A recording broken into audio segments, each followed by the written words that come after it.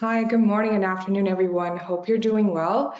Welcome to the She Economy webinar series part 2, where we've invited distinguished women professionals in the exciting sector of AI to share their experience and predictions for 2024. Before we get started, this presentation is for informational purposes only, and it's not an offer to buy or sell securities, which are only made pursuant to the formal offering document for the fund. Please review important disclosures in the materials provided for the webinar, which you can access at www.av-funds.com/disclosures. Please note you will be on mute the entire presentation, and this webinar is recorded and will be shared after the event. We encourage you to submit questions throughout the webinar, and we'll try to answer your question during the Q&A session. In terms of agenda today, we'll do a quick overview of Alumni Ventures and we'll dive straight into our panel discussion followed by audience Q&A. And thank you to those of you who have submitted questions prior to the event. So in terms of Alumni Ventures, we are the largest VC firm democratizing venture investments for accredited investors. According to PitchBook's 2022 and 23 ranking, we're the #1 most active firm in the US and 3rd most active globally. And since 2014, we've raised over $1.3 billion in capital and have supported over 1,300 portfolio companies across all sectors and stages. And this is achieved by our team of 130 talented individuals that rally behind one team, one dream. So I am thrilled to be on both our AI fund as well as the Women's Fund. Both funds make 15 to 20 investments over the 12 to 18 months period that are diversified by stage, sector, geography, and lead investors. One of our secret sauce is that we co-invest with established venture capitalists with sector expertise, and we leverage our diligence and term sheet while we conduct our own diligence and discipline process. We seek pro rata rights and reserve 20 to 25% for follow-ons. There's a minimum of $25,000 for minimum investment, and our investor has the opportunity to participate in syndications. So for instance, when we invest in Cohere, which is a Canadian LLM company and now unicorn, we ran a syndication that allowed our community and investor to invest more capital into that unique opportunity. The only difference between the AI and the Women's Fund is the thematic focus. For the AI fund, we focus on everything in AI, and for the Women's Fund, we're backing great women founders and leaders across all sectors. So that's a quick overview, and this is what we invested in our AI portfolio so far. I want to highlight our investment in Cohere as well as Xanadu Quantum Computing.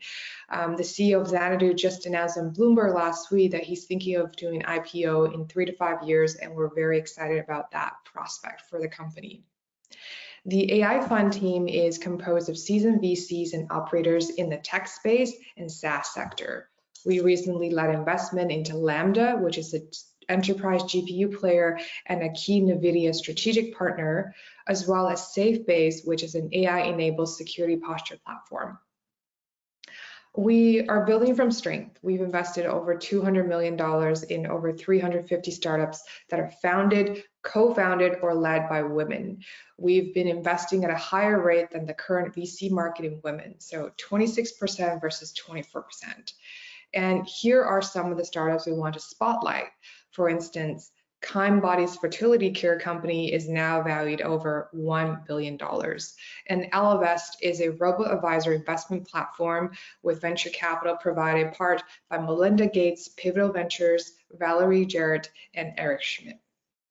And in terms of our women's team, we're composed of all women investors, yay, from serial entrepreneur to financier of Yale Endowment and corporate finance to product manager, from enterprise SaaS to Web3 and AI, and we're very excited to back women leaders because we need more of them, as well as statistically speaking, they're more capital efficient and generate better returns.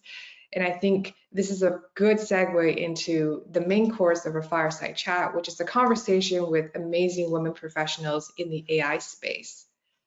So looking at these stats, and I sincerely hope they will change and that we will be a force to change. So according to a 2022 World Economic Forum report, women make up only 26% of data and AI positions in the workforce, as well as according to the Standard Institute for Human-Centric AI 2021 AI Index, women make up just 16% of tenure track faculty focused on AI globally. And recently, I came across this New York Times article highlighting who's who of in the world of AI, and I was appalled to see no woman was mentioned. I could think two women immediately. One is Dr. Fei-Fei Li, who is the inaugural Sequoia professor at Stanford, as well as Sarah Hooker, who is the head of Cohere for AI at Cohere. Anyway, enough of my monologue, and let's invite our panelists to join our virtual space. Please come on camera. I would love for you to please introduce yourself as well as your firm. So I'd love to invite our amazing women panelists to appear on screen. Perfect. Thank you. So wonderful to have you all. Maybe we'll start from left to right. Oh, actually, we'll start with Vivian. Thank you very much. She just joined Next 47. Super excited for her amazing journey. Please take it away, Vivian. Yeah, great to meet everyone today on this panel. So my background really has been that of an operator turned investor. So started out my career early at Uber, second, third finance hire, first 200 employees, eventually moved my way into product, and then joined the VC world about 7 years ago. I'm currently at a firm called Next 47, just joined as a partner. This is actually my first week, and going to be very much focused on investing in application layer, AI, as my primary focus. In the past, I just recently moved from CRV, where my focus was very much the same, again, focused on sort of AI app layer investing. I'd love to share a little bit about the firm. So Next 47, it's a global venture firm built for enterprise founders. So we're based here in Silicon Valley, but we have offices in the US, Europe, Israel, and we lead investments in early and growth stage companies. It's a $2 billion venture fund with a focus, again, on SaaS, AI, and enterprise. And we typically lead Series A to Series C rounds. We really, and I personally have a passion for products that really sort of change the world. We build a lot of conviction in the categories we invest in and are very committed to the founders who choose to partner with us. I would say what very much makes us different and sort of helps us really add value to our portfolio is that we have a go-to-market team that we often pair with our portfolio companies. They've closed more than 60 million in bookings for our portfolio companies, over 300 deals closed. We have a network of 250 or so Fortune 500 companies that we constantly deliver value by making those introductions between our portfolio and these potential customers. Some sample companies from our portfolio. We led early rounds into Verkada, Observe AI, Vast Data, and so we're very, very much, everyone on the team is focused on AI and excited for sort of the potential for AI to really be that next platform shift. So I'll pause here, but and we'll let Sophia take it away. Thank you very much, Vivian. So much to unpack there, and we'll definitely get into all the details. Next, Sanjina. Yeah, hi everyone. Nice to be part of a panel like this, and thank you, Sophia, for getting this organized. My name is Sanjana. I'm an investor at Radical Ventures. I started my career in investment banking, and I've been in venture for the last 7 years. I joined Radical at inception, and it's been a fun ride to see how the conviction that we had on AI as a category has come to fruition. And we're at a point in time where there's a lot of activity and interest in the space. So a little bit about Radical. We're a purely AI-focused fund. The fund kind of emerged from the deep learning ecosystem in Toronto, which is the birthplace of modern AI. We have folks like Jeffrey Hinton, who are involved with our fund, as well as a core group of AI luminaries who are at the top of the field, who are investors in the fund, partners in the fund, as well as portfolio companies of Radical. So Professor Feifei Li, who Sophia spoke about, is a scientific partner at Radical. We have been investing across the AI stack for several years now. We have invested at the foundation model layer, infrastructure and tooling layer, as well as the applied layer. We like to invest in differentiated technology, differentiated AI companies that are innovating at the frontier. So for example, Cohere was a company that we incubated back in 2019, way before the hype that we see today. And we've invested in close to about 47 companies, so close to 50 companies across US, Canada, as well as the UK and Israel. We are now investing out of our third fund, which is a $550 million fund, and we have close to 1 billion of assets under management in the last 4 years. And you know, the last thing I will say is that, you know, for Radical, AI is part of our DNA and it's very core to our thesis. That's all we invest in. We have not invested in anything else before, and we will continue to. The founders of the, and that comes from the founders of the fund who were AI operators and had built and sold 3 AI companies before founding Radical, as well as were core architects of the ecosystem as we see today. So super excited to continue to back these companies and share more about our investments in AI founders and also in women AI founders. Great, amazing. Thank you very much for that very thorough intro. Great, Taylor. Yes, thank you, Sophia, once again for organizing this initiative. I'm so excited to be sharing this space with these highly accomplished other women. I'm really looking forward to our discussion today. So my name is Taylor Chartier. I'm the CEO of Modicus Prime. I'm a proud portfolio company of Alumni Ventures, and I'm also a venture analyst for Valley Capital Partners, backing AI and data-driven startups across the Midwest and Silicon Valley. So my background formally and training is actually the data science and engineering side from the pharmaceutical domain. I've supported FDA biologics license applications by advancing quality by design initiatives and across various unit operations in pharma, from Boston, the biotech hub on the East Coast, to San Francisco area. My education, like I mentioned, by training, engineering. I am a chemical engineer by trade with a master's from the University of Rochester. And I started the AI company Modicus Prime to really provide pharma with the exact compliant AI tools that are required in order to really apply them vigorously and help to improve drug quality and deliver drugs very safely to patients. Our particular focus with our technology, it is an AI, a computer vision system. We're really focusing and designing this on solving for all the costs, the legal issues, and the waste liabilities that result from drug quality failures. And we're very, very proud. We have multiple organizations we're working with. We are a Johnson & Johnson JLabs company working out of the Texas Medical Center. And our GXP software really enables scientists to use their hands-on technique and their domain expertise to improve drug quality. Just excited to talk about my journey and share that perspective during this panel as a female entrepreneur and in a very highly regulated landscape that is very excited about applying AI. But as we all know, there are a lot of regulations that take AI into account. Yeah, absolutely. Thank you very much. Well, it seems like all 3 panelists have relationship with AI going way back. You know, Taylor, you've been in the space for a while. You chose AI as a career. Sanjana, you've been with Radical Ventures from the get-go, focusing exclusively on AI. And Vivian, you've been looking at application tools and AI for as long as you can remember. So maybe just a general question to kick us off, like, how did you get to where you are? Like, what got you into AI? Why are you focused in this particular sector? Perhaps a little bit of personal or professional journey.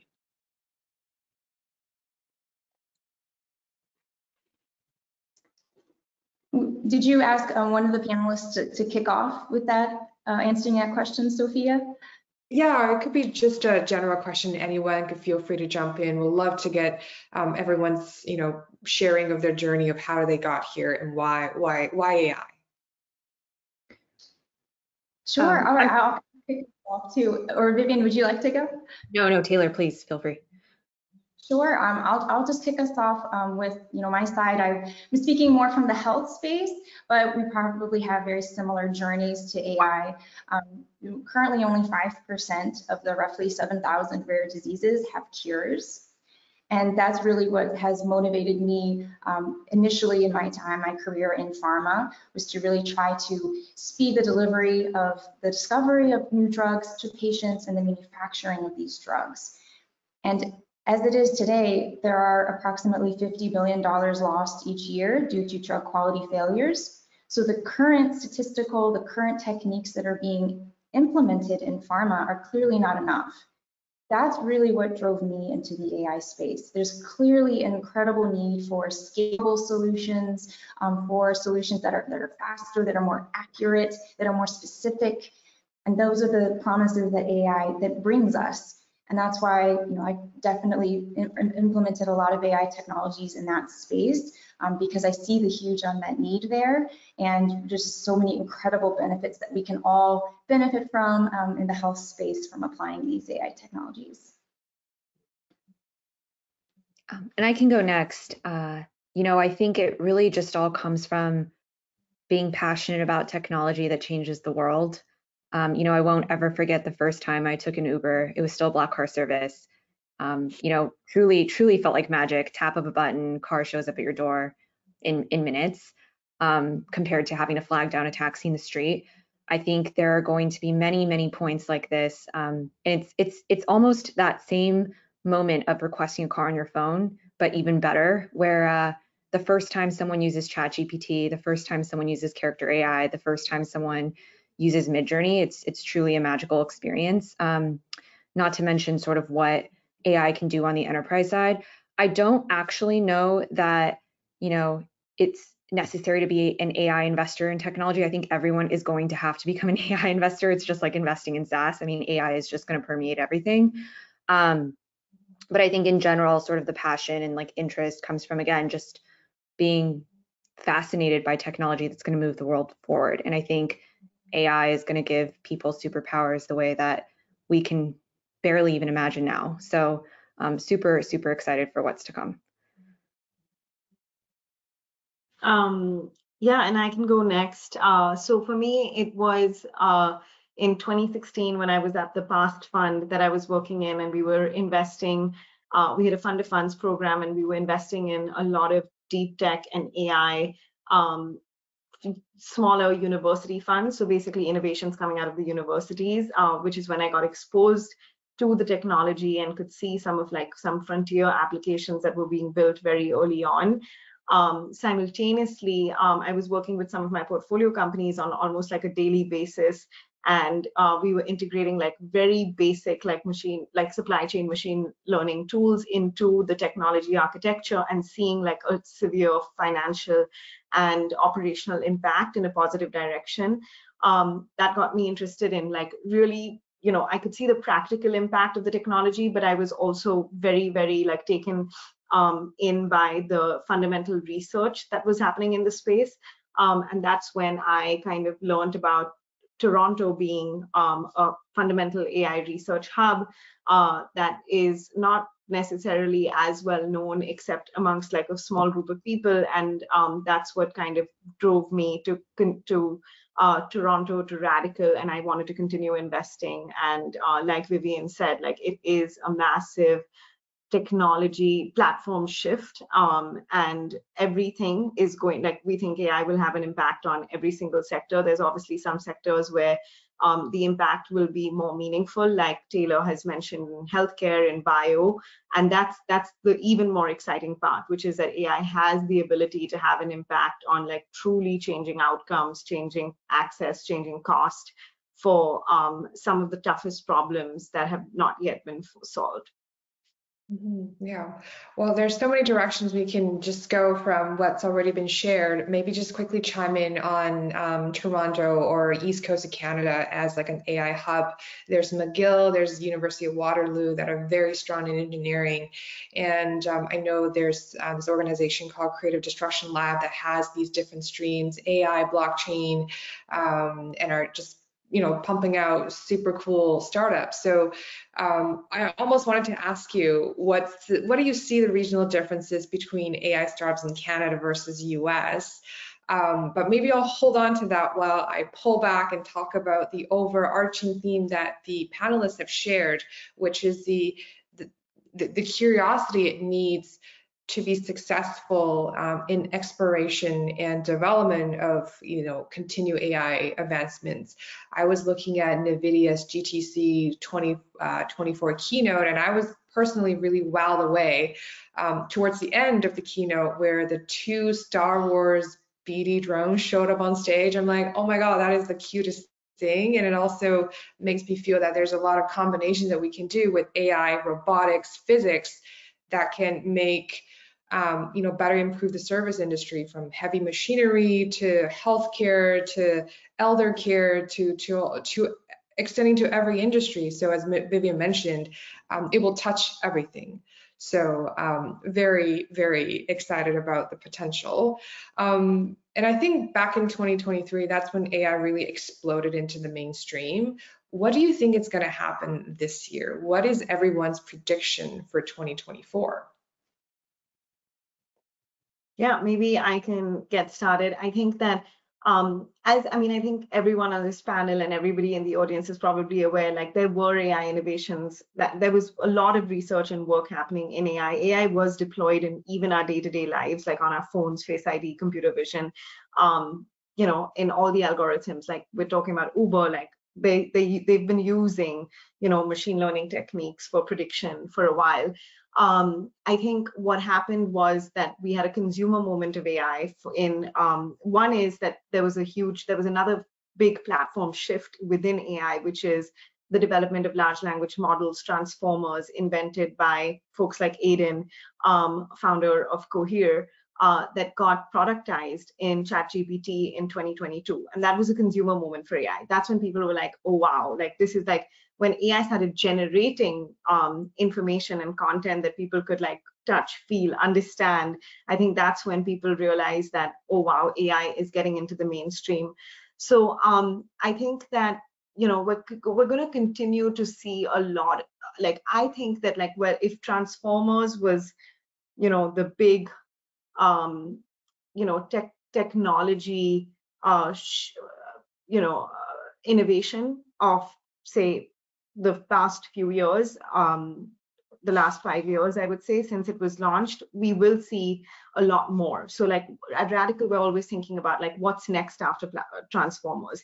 So I think my prediction for 2024 is, I think there is already additional research innovations that are taking place at the model layer, at the foundational layer, that we will continue to see some companies come out with. But also, I think that it's just going to permeate like all applications. Like we're already seeing a lot of stuff in every single sector: healthcare, education, supply chain, climate, etc. But I think one area that is really going to experience a massive boom is AI for sciences. So biology, chemistry, physics. We're seeing like just a different level of innovation with like a scaffolding of different models and different architectures that are changing the way drugs are being developed, that are changing the way new materials are being designed and discovered, that can make a huge impact globally, and that will impact all of us very soon. Absolutely, Sanjana. I have to second everything you're saying. Now that AI is more tangible and people can see it and hold it, feel it, use it on a day-to-day basis, it is mainstream. Definitely agree. I've seen a lot of developments from the AI space front. And something to add as well in 2024 is that now there's almost this sense of alarm of, well, what do we do now with this AI? Is it safe? Are there issues around it? There's governance now that we're seeing emerge more and more.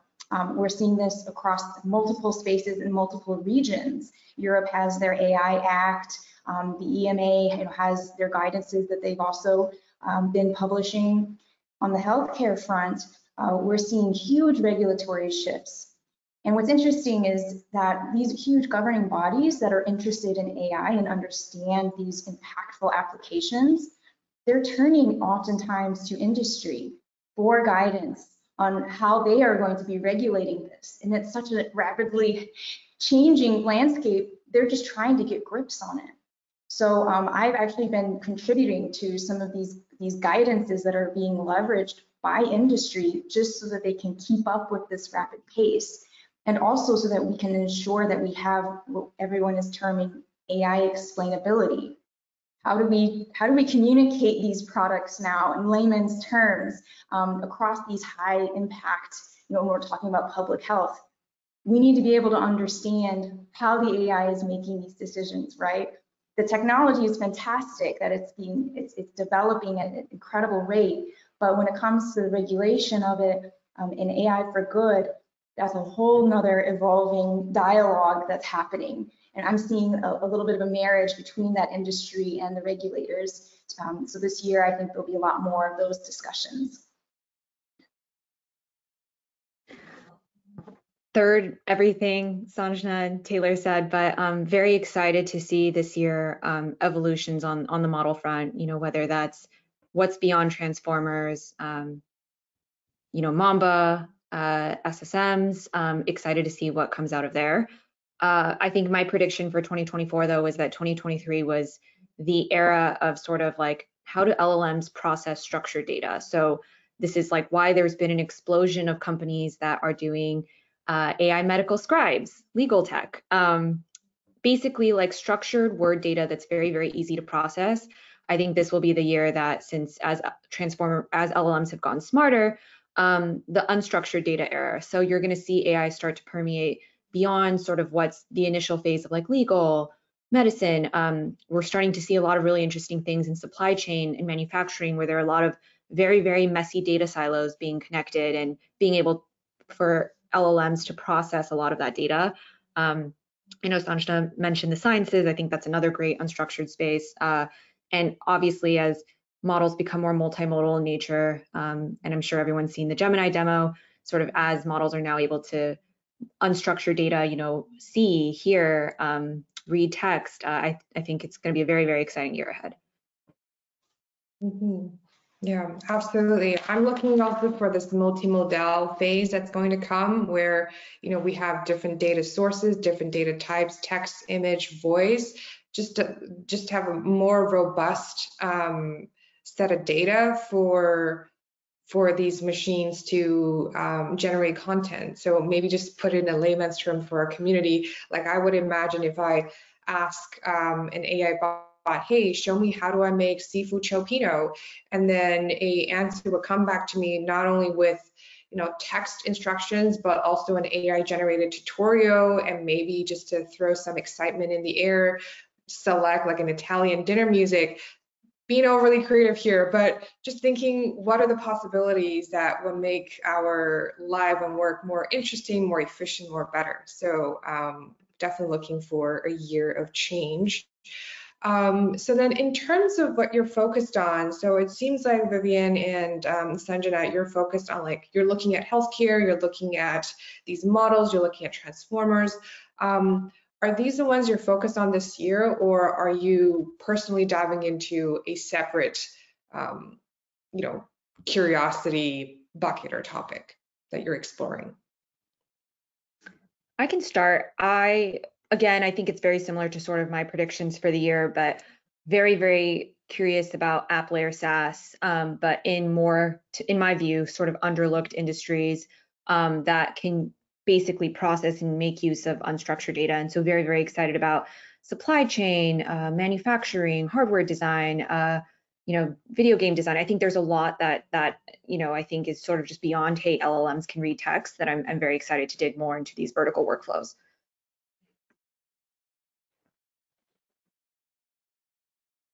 And Sophia, to your question, similar, like, everything that I've noted before, which is like really what's happening in the fundamental research level, like what's next after transformers, like what is the new evolution of models, and like the AI in sciences, which is, like something that's really excites me is, founders that are leveraging their expertise, or researchers that are leveraging their expertise to like target harder, more non-obvious problems with AI, and not like not something that's easy. And so teams that are innovating at the frontier, within the sciences, with multimodal models, with unstructured data, with domain experts who know how to actually sell into these industries. I think those are very exciting, interesting spaces. They're also very hard spaces. They're capital intensive. They take a lot of time. But if you're successful, they can have like a huge outcome. So that's very exciting. Of course, I mean, we see so much in like, the more obvious spaces. Like we've done a lot of investments in enterprise search, there's legal tech, there's so much happening even on the horizontal layer, video generation, video search, etc. Those are all also very exciting spaces, and we're seeing several of our companies in those spaces completely like rip in terms of revenue and in terms of usage. So I think the consumerization of AI is also a very interesting space, and we're just going to keep seeing more and more of that happen. Mm-hmm. Yeah. You mentioned about researchers. I suppose that's one of the tech moat you're looking for when you're evaluating founders. Is that right? We'd love to also hear, can you perhaps illuminate, are there any regional differences between AI startups in Canada versus US? Given that Toronto or East Coast of Canada is such a research and strong tech hub. Just curious, are there any differences? Yeah, that's an interesting question. I think that there's obviously geographical and cultural differences between like Canadians and Americans. But outside of that, I wouldn't say that there's too many other differences. I think that a lot of innovation that comes out of the Toronto ecosystem or Montreal ecosystem is very fundamental AI. A lot of fundamental AI research happens in institutes like UFT, Mila, Vector, and McGill, and University of Montreal, even at Amy in Edmonton. So there's a lot of like cutting edge innovation that comes out over here. I would say that, that happens in the Bay Area as well, like, with Stanford, Berkeley, even in Pittsburgh and Princeton, etc. So basically wherever there is universities and there is top talent, there is fundamental AI research happening. So I think that is one of Toronto, or what Canada's spikes in its contribution to AI, like Cohere, Transformers, etc., came out of this ecosystem with Aiden's specific contribution. But otherwise, no, I think like at the end of the day, we're looking for, companies that have a very ambitious vision, that are taking a technically differentiated approach to solve a problem, that have like a technical and a talent moat to do so, and are, can prove to execute rapidly. And there are specific types of founder traits that we look for across geographies: Canada, US, UK, Israel, everywhere. Like, I think that doesn't shift as much. Of course, there's some cultural differences in that Canadian companies sometimes project 50 million of revenue in 5 years and Americans project 300, but that's like, we know how to like evaluate that. So yeah. Yeah, absolutely. Thank you. Vivian, would love to hear, how do you evaluate AI startups tech moat? That's such a great question. And I think it's something that I've thought about a lot, especially in app layer SaaS, where you kind of run the risk of just being a wrapper on top of, GPT or whatever it is founders are building on. Look, I think at the end of the day, I think there are two different approaches to building a moat, and the best is if you can marry the two. One is, look, it's just building software. You build deep workflows, you're in vertical SaaS, you're building a system of record, you're building software to lock in your user. That's the best kind of moat there is. And I just think, again, people overcomplicate things by thinking about where is my AI moat. Just think about where is the moat for your software company. And again, it's not too different from building enterprise software. Secondly, and this is obviously preferred to have both, is you have to think about your tech moat. And one of my favorite examples that I love to tell founders about is thinking about the different trajectories of Jasper versus Writer.com. Both great companies off the offset, sort of really took off. I think Jasper, record revenue traction in the first few years. And I think sort of where I think the companies have sort of separated is, Writer.com really invested in building deep enterprise workflows, but mostly allowing, first of all, they've built their own model. So they've fine-tuned an internal LLM on, business jargon, data, and like their model outputs are frankly just much better and much more accurate. And the best part is they let enterprises customize models on their own to like their style. So they've fine-tuned models. You can customize it as an enterprise to like your brand, your style, versus Jasper, which unfortunately in many ways is still just a wrapper on top of GPT. I think today the companies have taken very different trajectories. And so a thing that I often love to talk to AI app layer founders about is like, yes, you need to build the software workflows that lock in people. At the end of the day, like, to Sanjana's point, like, where is your tech moat? You still need the AI research talent like Writer to potentially build, a better LLM long-term to help people fine tune and use proprietary data to train these models. Although I will say a hot take is that I recently was talking to a researcher who somehow believes that, as a lot of LLMs get more and more powerful and we get closer to like this state of AGI, these LLMs that people have fine tuned and created may already be obsolete in some point in the future. Again, the most exciting thing about AI is that things are unfolding at all times. So I like to tell, literally every month something changes. More companies realize that, maybe what they're building is a commodity, and as technology advances, like who knows, like our transformer model is going to be the thing a few years from now, like we'll see. So I think at the end of the day, you just have to build a product that serves your customers well and is differentiated in many ways, primarily in workflow. And I think, again, it's not too different from building a SaaS business. You just have to be willing as a founder to iterate as things come very, very quickly. Yeah, for sure. Yeah, thank you for sharing your tech moat consideration.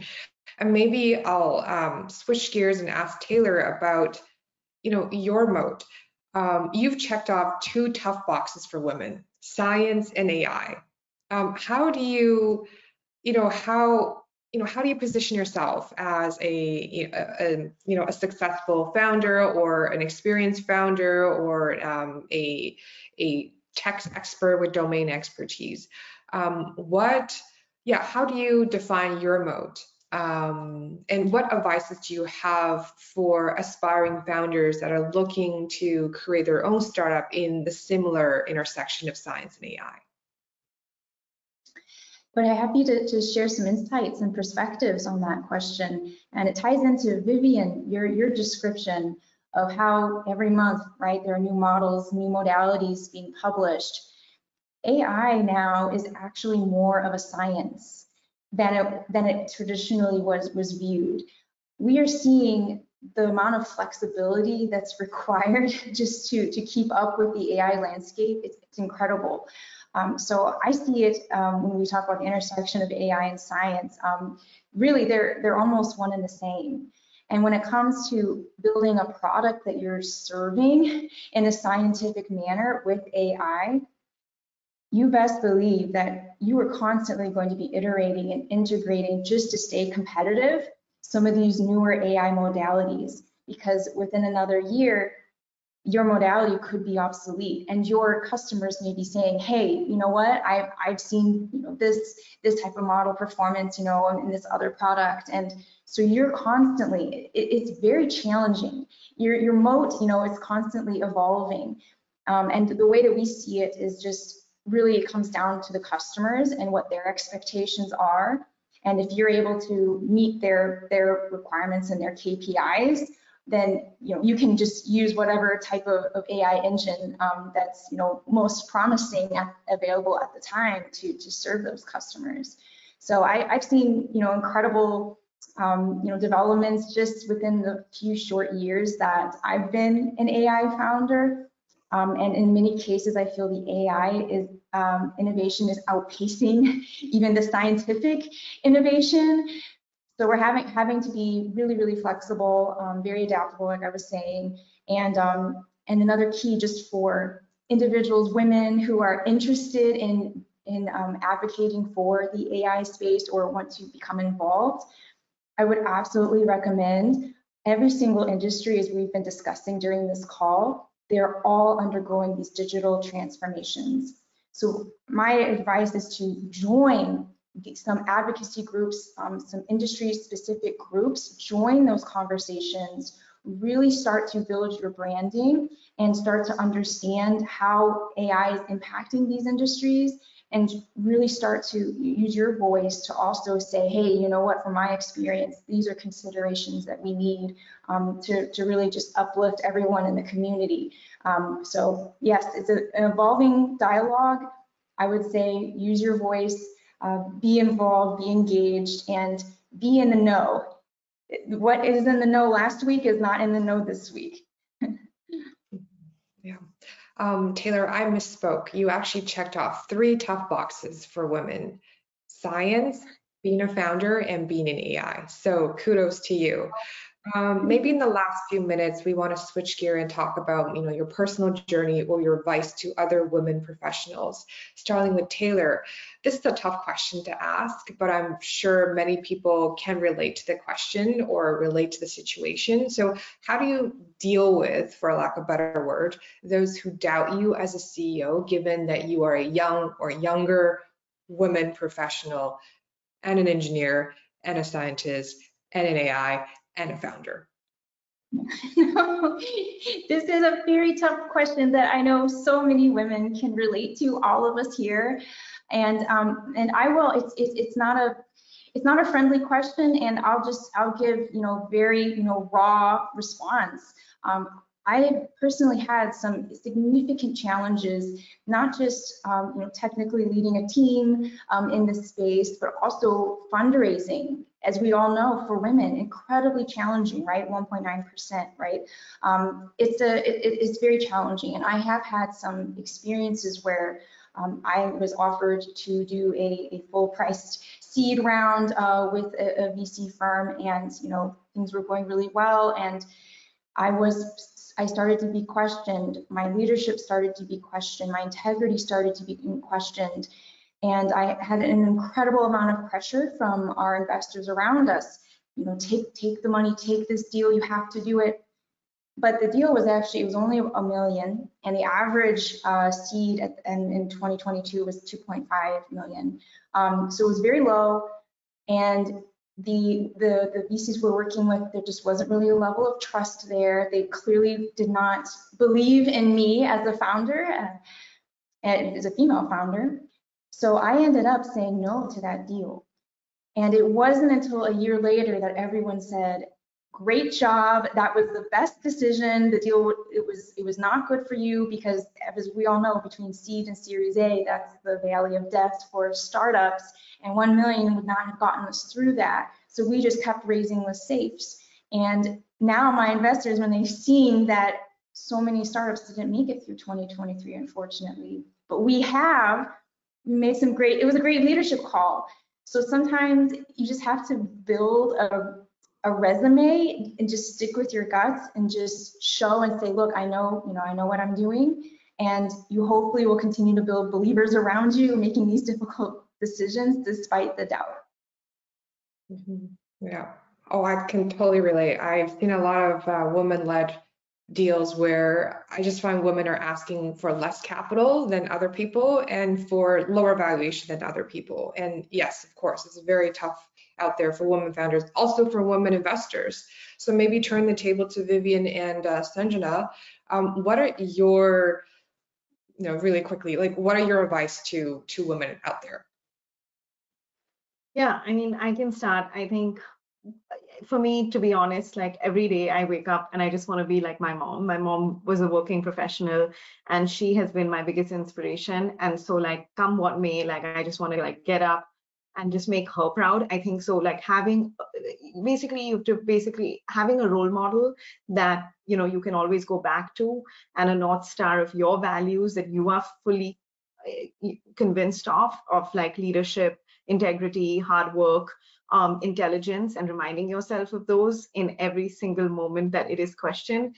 That is That's all I will say. Not easy. I struggle with it myself. So it's easy to say, difficult to implement. But I think these are the two things that help me on a day-to-day basis. And I would encourage others to kind of stick by values and find a role model that inspires you kind of every day when things get tough. Yeah, I think, in venture, it's getting better, but it's still an incredibly male-dominated industry. And unfortunately, Taylor, I think you have it even worse where, there's so many more male entrepreneurs that number is not even close to being, where it should be. And I think it's actually worse with AI, actually, in some ways. Sometimes I walk into an AI event or like happy hour and I'm like, wow, this is actually worse than going to like a B2B SaaS event in another time or day. So I think in general, it's not the easiest. The only thing I can say is that I think that women in the industry are very willing to help each other. And I've just been very lucky, at the different firms that I've worked at to have found incredible female mentors who are very, far along in their careers, give me advice. I think they're great organizations like All Raise that you can join, but really finding that like one-on-one individual mentor, both internally at your firm and externally, I think has made a huge difference in my career. I think a lot of them have been my biggest advocates and supporters. My reference calls, and I think, them having gone through it themselves, I think they recognize how difficult the journey is. And of course, I think the only thing that I can do is, try to pay it back to people who are newer in the industry. So that's one piece. And then secondly, of course, more events like the breakfast, Sophia, that you throw, and more sort of female-led events and building that sense of community. Yeah, absolutely. I totally echo everyone's point. I think it's super important to continue building a community and network that are supportive of each other, lifting each other up, because we have so much to contribute. And, we're here because we love what we do. We're curious, passionate about AI, and we're curious and passionate about backing amazing founders and supporting other cool investors. So thank you so much for joining us today, panelists. Super appreciate you taking your time to share your thoughts and perspectives. I hope we'll be able to keep in touch and be a good note within your network. Feel free to exit the camera. For the audience, I believe you're here because you're also curious about AI and the women leaders making their mark in the field. And at Alumna Ventures, we want to back founders at this unique intersection, and we want to invite you to join our fund. Please book a call with us to learn more and to access more fund details, and my colleague will provide 2 links in the chat. And if you are a founder looking to partner with a large network for your company's growth, please visit us. I'm on the AI Fund and Women's Fund. I would love to talk to founders working on super cool frontier tech, changing our work and lives for the better. And then lastly, as the webinar ends, you will see 3 quick questions on your screen. Appreciate you completing that survey so we can learn how we can improve our experience, and we look forward to following up with the recording of the event. And thank you again for making the time to tune in to this live event. The recording will be shared, and we look forward to seeing you at our next event. Take care, everyone. Thanks again. Bye for now.